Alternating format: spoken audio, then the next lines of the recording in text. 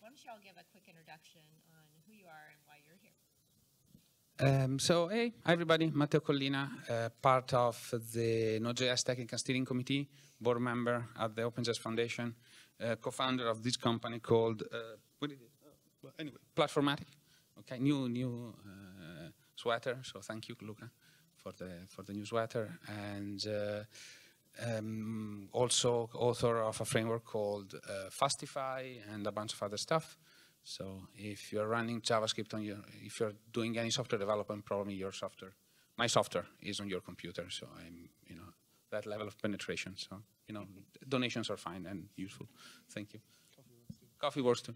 Hi everyone, I'm Christian. I'm working as founding engineer at Stateful and involved in the OpenJS Foundation as a contributor to the Web.io project, which I've been maintaining for I think over 8 years now, and seeing the project grow over time and trying to build a community around it has been interesting and challenging at the same time.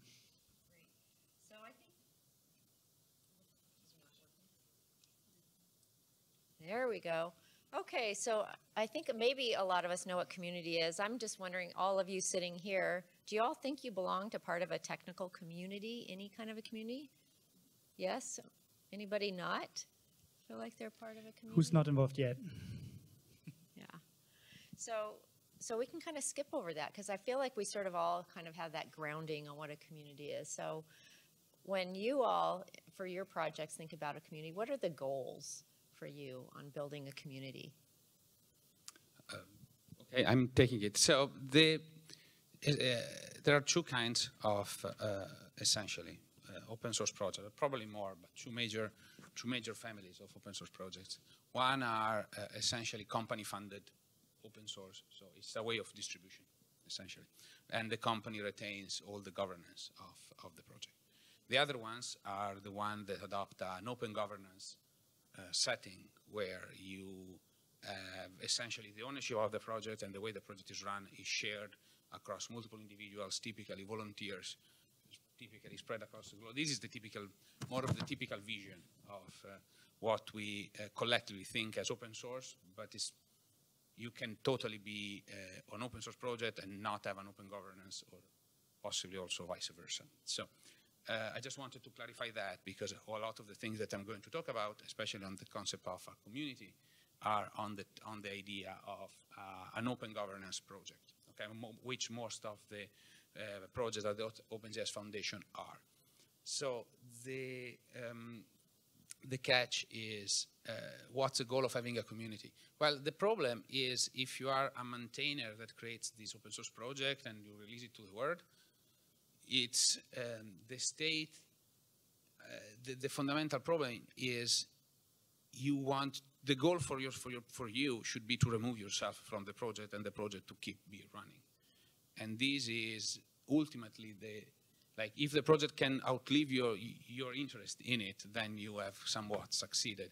Also because there's a lot of influx of bugs, requests, and things. And if you are alone, you will burn out. And it's full of stories of burnout in open source. And then when that happens, the project stagnate. And the more the project stagnate, the more you burn out. And at some point, the project dies. Or if it doesn't die, it creates problems down the line for all its users that you nurtured and you care about, and then you feel horrible about it. I speak for experience. So essentially, you are at this state of more or less tension if you are alone. So if you're not alone and it's not part of a company that's funding the operations, what do you do? Well, you need to involve others to collaborate and work on your project. Ultimately, the goal is to spread the load of maintenance. So with great powers come great responsibility in that sense. And if you're spreading the load of maintenance, you are also spreading the fact that you need to also spread the governance of the project and give, something away to some extent. And which is good though, because it's, you want, usually if more diverse people are involved in the decision-making process of a project, the actual outcome is going to be better, okay, in that sense. So yeah, So ultimately, the goal is for the community, to some extent, to take over in running your project, at least in open source. So I want to add something to that. I totally agree with Matteo's view on that. Another value that a community can bring for companies adopting open source projects is security, right? With company or corporate-driven projects, if corporation A doesn't pay maintainer B anymore, the project is likely to die. And a lot of companies out there, they seek and look out for open source projects that are community-driven, where they have some sort of security that, when maintainer A disappears, there's a maintainer B that takes over. And that is a big value add that, with community-driven projects, that comes with it. And we have other communities too in JavaScript. We have the OpenJS Foundation communities, right? So, Matteo, you're on the board, and Christian, you're on cross-project council. You're cross-project council. Talk about the importance of building a community across projects, and why is that important? I think generally we all, work in the same field. We all work with JavaScript, and it's just great to have people, to listen at the Collab Summit to people, to the Node community, and see what they're going to be up to, so I can know as a user of Node.js with my framework that, okay, these changes are coming up. In order to prepare my project for success in long term, those are the changes that I need to prepare to put into the project. So the challenge why the CPC exists, or why the OpenJS Foundation to some extent exists, is there are a set of challenges that running open governance, open source projects poses to the maintainers. And a lot of those things are not really in the skill set of the maintainer themselves. So because of that, a group like the Cross-Project Council and the foundation and the board and all the things attached to it exist. And it provides great services on the projects. It's, to some extent, the way I see it is work that needs to be done, to some extent. And it's great that there is, or I don't know, there was, I think it was Sarah Chips that mentioned it's the bureaucracy of open source projects or something. Bureaucracy of open source. Yeah, the bureaucracy of open source, and and it's great that people are they really want to get that bit done, because it's actually hard. Okay, like, and from help in conflict de-escalation and moderation and all sorts of things. Those things are very hard, and a lot of time it's a different skill set compared to what we usually do. So. Yeah, there's all kinds of communities. I mean, I built my career on community engagement and marketing. There's a big legal community in open source. Now I have my executive director community at the Linux Foundation. So you do learn a lot from each other, and just, you just learn and can apply in a number of scenarios. So let's talk specifically about WebDriver and maybe Fastify, on how the community has, what are some concrete things that you have done to build community, and what are the direct benefits that you've received from the community?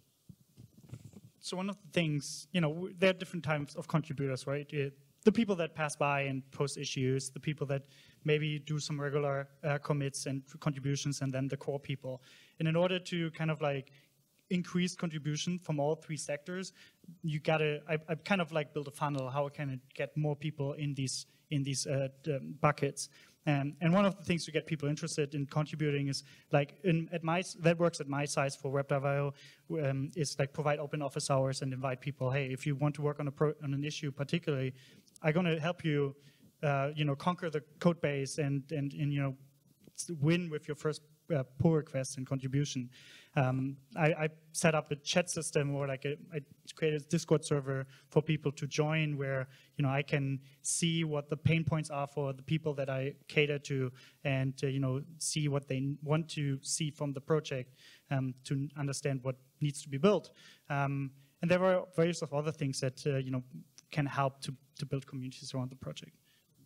So for me, this was actually like part of Fastify and the decision that I have made in creating, when I started to think about starting this project, were very deliberate in what were the values of that specific community. So where came from, to be honest, a specific planning phase, or a specific looking at the status of the other projects and what were the problem there, and why major projects in the Node.js ecosystem had essentially close to no maintainers on them, very small teams, and how could you instead to build a community where everybody was chipping in and collaborating to maintain the framework. So what we have done was, so the first thing was, well, I'm going to start building this new technology if I can convince another human being to build it with me.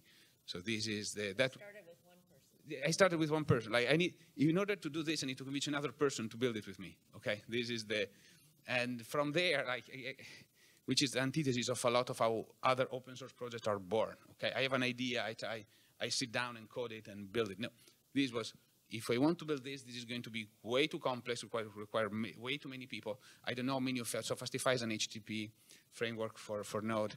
In order to implement this kind of stuff, you need to know the HTTP specs in and out. And it's actually a lot of, plus a lot of JavaScript. There's a lot of API design, interesting problems to solve over there. So anyway, what I've done is, and then, create another point come from previous experiences where, I was always tried, if somebody opened an issue, to answer that issue for them and solve that problem and put a fix. And instead here, I just decided, nope, I'm not doing any of that. I'm just saying, look, if you want, this is the commons, okay? So it's your house as much as mine. So if you complaining that there is a scratch, you need to take your, is the paint, go paint a scratch. Okay, I'm not going to do it for you. It's your house as much as mine. And if you have this problem, it's the toilet is broken.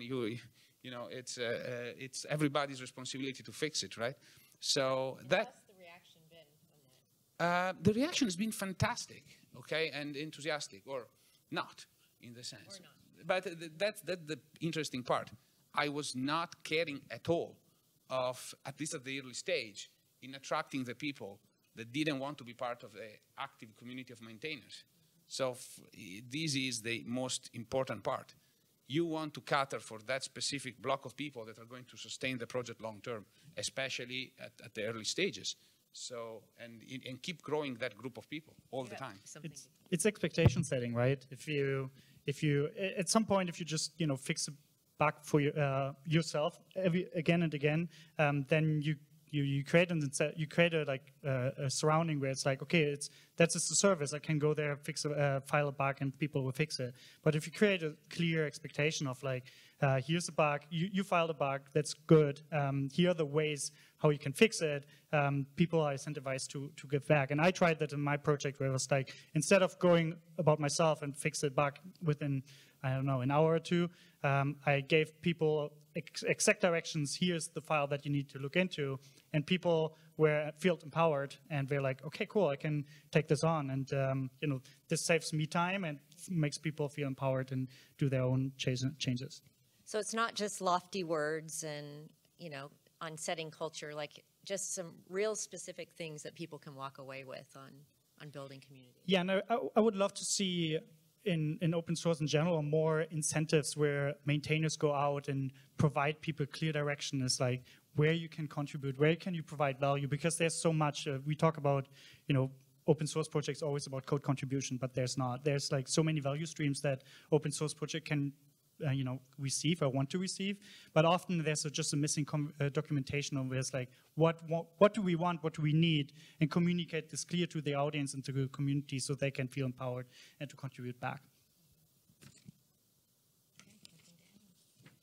All right, let's talk about the stages of contribution. I mean, I think one of the misconceptions I hear when I speak to maybe, if you don't speak at an open source conference, you speak at a just a regular tech conference, people think you need to show up to a project with 10,000 lines of code and solving a huge problem that no one else has figured out. So talk to me about the stages of contributions. I think we have one, for example, with Claudio, right? He joined the Node.js community, making great conversation to the documentation system, and then become more experience of where the community needs help. And I think that's where everyone can just go about if they have an open source project that they like, just join the community, lurk in, and just by even like helping other people to succeed with that tool is already value enough to start with that, and then you work your way up. I think that's a great way to do that. Yeah, but I tend to see 4 stages of people using open source. Okay, the largest group is what I call them the lurkers, which do not the passive consumers. Okay, or putting it in another way, you are passively consuming open source. We are all passively consuming open source in one form or another. I am a passive consumer of the Linux kernel. I'm not contributing, I'm not opening issues, I did in the past, but that's a long time ago. Okay, I decided not to. It's too much work, but it's a great project to contribute to if you like that kind of stuff. But the gist is these are the passive, the passive consumers. Then you have more active people that can, open issues, provide reproduction. Maybe every now and then on the issue tracker you can see their name. And some of these is various substages. There is the person that just pop an issue and then disappear, and people that come in regularly, and you want to be them. Want to make them regulars, okay? And you want to nurture them. Then you have people that start to produce code and contributions, and non-code contributions too are valuable. Anyway, help the project. And ultimately, then stuff is people, oh, this guy or this gal, they've done a fantastic good job at maintaining providing code that I want to bring them as part of the maintenance team. And then this is, to be honest, it's a funnel. Okay, you need to think of it as to be honest, it's a funnel, and you need to think it that way, and see that you want to help people. You need people at the end of the funnel to make your project sustainable, and this needs to have value for all the actors involved for a successful open source project. So. And there are great tools that help you to create those funnels. I use a tool called Orbit, and they provide free services for open source softwares. And I see when someone is not engaging within 2 weeks, and I go back to them and nurture them. It's like, hey, I check in with them. It's like, hey, what's up? Everything okay? And should we work on something together? So there are tools that help you to create this, to build these funnels and categorize your members of your community. And what other, how else are you using data to measure your community engagement? Thinking about from your small projects to maybe some of the larger projects at Node. I mean, are you regularly, is there a gut check on that? Do you notice patterns? I have to admit that I open NPM stats almost every day for the last 6 years. Seeing the stats going up is, like, for me personally as a maintainer, exciting to see. But yeah, to come back to that, yeah, I have been playing with a lot of dashboard tools for open source in the past, and so far for whatever I've been settling with Orbit, they provide you they give you all the lists of members, they give you information about how active members are, and it's have been a really helpful tool to categorize your community members and the organization behind that, and see how they engage with your project, not only on the GitHub, but also on Twitter, Discord, or YouTube. That has been a great tool for me. Apart from download metrics, which are very, very helpful, it's something that is even more, to some extent, it's when growing a community, you typically need to, you have a few bits that are fantastic. So when you, for example, you need to use a chat system, okay? And with chat system, you can always not having a chat is a massive problem for open source projects. So you really want to have some level of a chat so that you can very quickly talk to somebody without thinking, oh, how do I find their email address? Okay, and so this is like very simple thing. So you have your GitHub, you give your chat, and with your chat system, then you can ping them, but also you can see how many people are online. And when you start having a little bit of a community inside the chat, you are at a point where people start helping each other. So if you look into the Fastify Discord, it's basically essentially self-serve. Like we need most of the, like only a few members of the team are there, but most people just help each other. So, and that is super helpful most of the time for them. So you reach that stage where essentially you have the community is helping each other. So it's not relying on you for help, which is the, to some extent, end goal of it. So it's great to see. Great. So you talked a little bit about different types of open source projects. There are company-led projects, there's community-led projects like Node. There's still community across both, but how would you, I mean, what are the differences from community building and participation?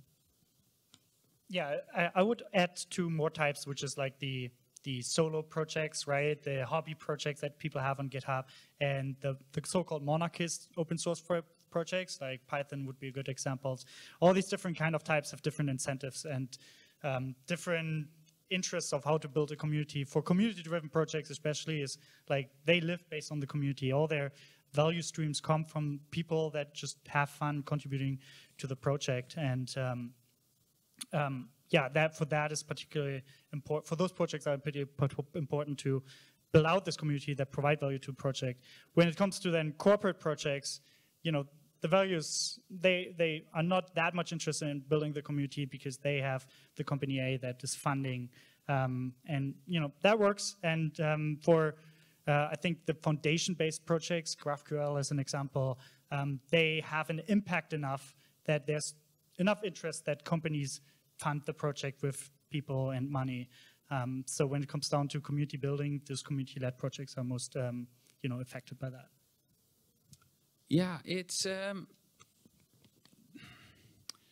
the growing. At this point, I'm doing a startup. So in open source, our main product is open source, and we are essentially doing it again. Essentially building a little community around this, and you can see the difference. That there are fundamental difference and fundamental different expectation of what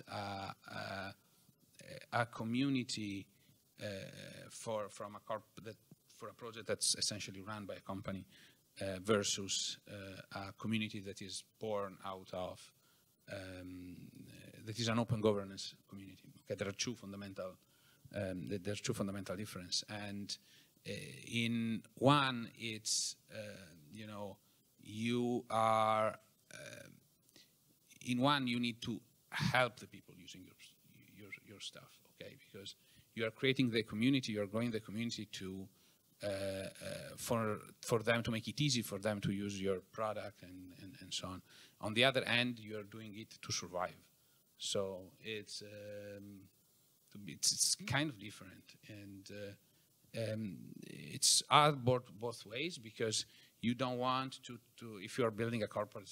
A community around a product, okay? You are building it but you don't want to transform them into mindless fanboys, okay?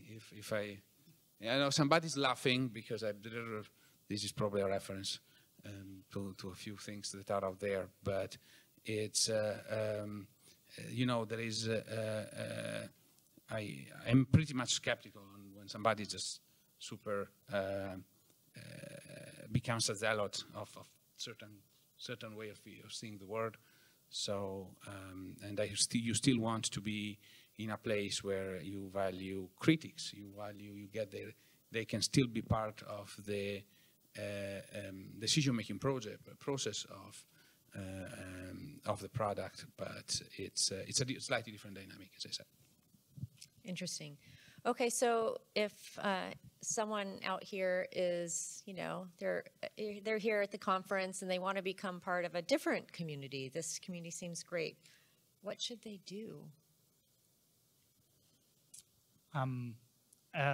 They would go out and see projects that they find interesting, and I think it's all, you know, having engagement comes out of personal interest mostly, and every community often is welcome enough to just, you know, have people looking around and then provide them ways to contribute to their community. And like, I can just re-emphasize what I mentioned before, is like, I try to, everyone who joins the Discord channel, I'm like, I want to check in with them and be like, hey, where do you want to contribute?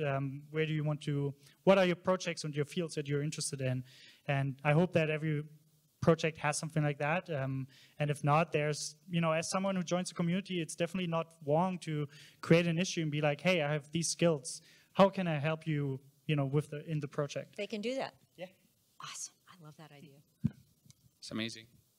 Works very well. Yeah, for Fastify is mostly on the issues. So, you know, it's at this point it's very it is becoming more a little bit of a meme to some extent. It's Matteo asking people, hey, you know, it's a good, this is, thanks for reporting. Can you please send a pull request? And remember to add unit tests. And this is it can be a meme at this point, you know. It's been asking these to people all the time, all over the places. And, you know, it's, well, you know, the answer there is either you're a member of this community or you're not. And it's, you know, it's what it is. So a few people have said, no, I'm not using your stuff anymore. And this is the answer that I got a few times. And I said, oh, good. That's the answer is, yeah, great. It's one less thing to support, at least. That's, you know, you don't want to engage here. So you're basically self-selecting at this point. One concrete example that I've recently experienced is Augustine. He chipped in the Collab Summit. He created an issue and said, like, I would like to see the Web.io docs translated in French. I'm like, okay, let me revive my engagement and like with Crowdin and connected Dockersaurus with Crowdin. And I hired people on Fiverr to kickstart the translation and translated the documentation into Spain and Hindi. Cost me $800. I translated German myself, and then I released the website in 3 different translations. And that has kickstarted so many other people be like, wait, we can help translating the website. It's like, that's awesome. And then people now, we have this issue for translating the documentation. People go there and be like, hey, I can translate the website in, I don't know, Tamil or other languages, and I'm open in the language for them, and they just go ahead and translate it. That's like, I find this awesome. And one of the examples where it's like, someone comes in and be like, hey, I can provide translations, and you know, you help them be successful contributing to the community. Do we have any questions from the floor? Claudio? Here.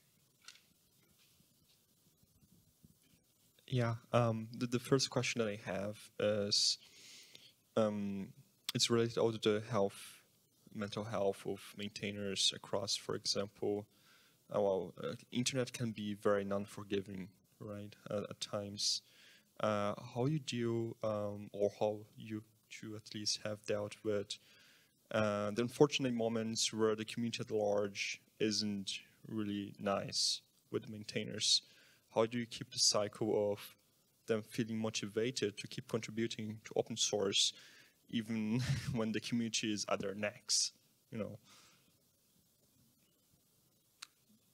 I have a long answer here, so if you want, I'm sorry. I can just answer from my point short. When I get fed up or when I feel burnt out and I see there's so many things coming at me, I see that at myself by not being very kind in my answers. Now we're going to become short, and I see that, and then I step out for a day or two, be like, that's enough, and then I come back and see things with different eyes, and especially when, you know, other people's posting issues or answering to your issues, don't answer with the nice set of respect.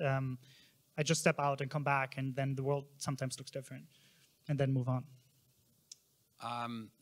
I had some pretty bad burnout, semi-burnout experiences where I stopped maintaining projects. As you know, there is a few of mine. I have a few graveyard projects, or putting project in the graveyard that I left out there. And look, a few of them are still, I don't know, 1 million downloads per week or 500,000 downloads per week, or something that makes, you know, why the heck you abandon this or whatever.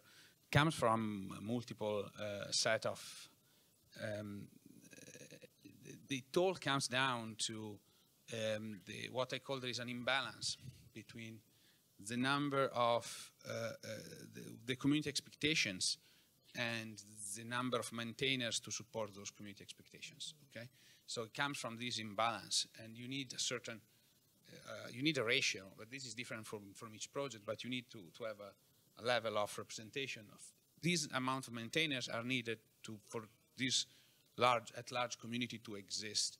And if things are not meeting those expectations, if things are not matching, you got this situation of burnout or frustration, and it can be good at times. So you can have a peak of things, a peak of influx of new members of the community of users of your open source project, which makes it enlarge the community, so it makes more bugs, more things. Then it goes down because for some reason you cannot service them, and they just say, no, I'm fed up, I'm going back using Python, okay? And not using Node anymore, okay? And Node does a lot of surveys and collab summits to prioritize. Right? Yeah, pretty much. So again, it's so this is a good example. Thank you, Robin. So essentially, it was a few years back.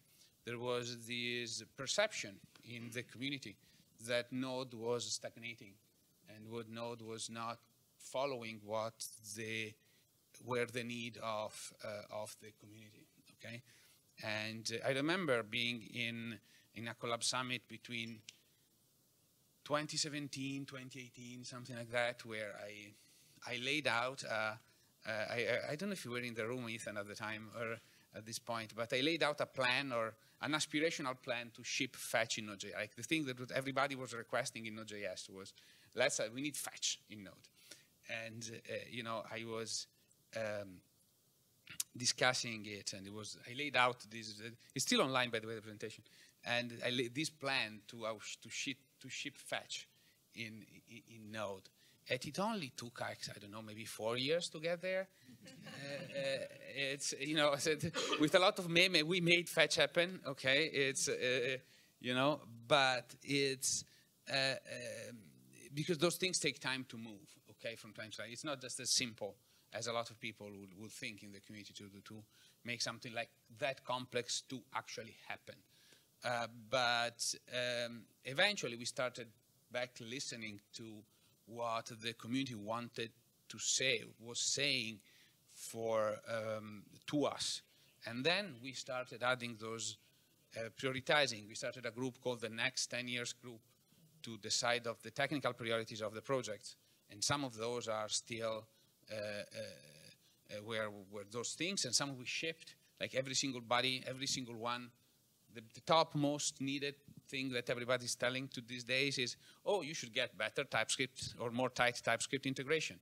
Now, this is a massive amount of debate in the community on how to do that, and a lot of very interesting discussion happening all the time. But this is essentially part of the process. But again, listen to your community. Your community more or less will ask for what they need, and from some of that group, there are probably also potential people that can help you do those implementations. Otherwise, it won't happen. So, yeah, that's. I hope I answered the question. I think so. Priorities. We have 1 minute. All right, Samir. Thank you, Robin. Great topic. My name is Samir Johal. I'm the Executive Director of AgStack, which is a project of the Linux Foundation in agriculture. My question to you is, what tools and processes have you found to be useful to engage the community, to solicit the topics themselves, the questions that are worthy of a community, so that it's not just the loudest voice, one or two people who kind of are interested in coordinating, but they sort of drown out the quiet voices. As an example of that, in our community, we have a really interesting problem. The tech people don't really understand agriculture, and the agriculture people don't really understand tech. And so we really, when we ask the tech people what are the questions they want to answer, the results are completely different and irrelevant to the agriculture people. We ask them, and they give questions about the topics that are totally, go over the head of the tech people. So this may not be a direct translation to what you guys have been doing, but how have you found to be successful convening of questions? What are the questions to ask the community about so that not the loudest voice always wins? That's a good question. Trying to translate this to my use case or enterprise demands on projects. So so typically the way I have approached this and helped in that decision making is first thing you need to, this is brutal, try to gag the loud voices. This is as bad as it sounds, but you need to create a place where the quiet people can talk. And from time to time, it means pushing out somebody that is very loud, very opinionated, and does not leave other space to express themselves. Or most of the time, they don't even realize that they're doing it, and you just need to tell them, oh, please let the other people speak, okay, or and so on. Consider, especially in open source, there is, and this is a phenomenon that I've seen multiple times happen in the Node community, is people that engage in wall of text to prove their point, okay? And somebody knows what I'm talking about. So if you want to stall an issue, progress in open source, you just keep writing long and long pages of text to block it, essentially. And you are filibustering. This is the term that US people use. You filibuster the issue up until the other person give up. This is, and at some point, if you are on the leadership of the project, you might need to intervene to essentially stop that.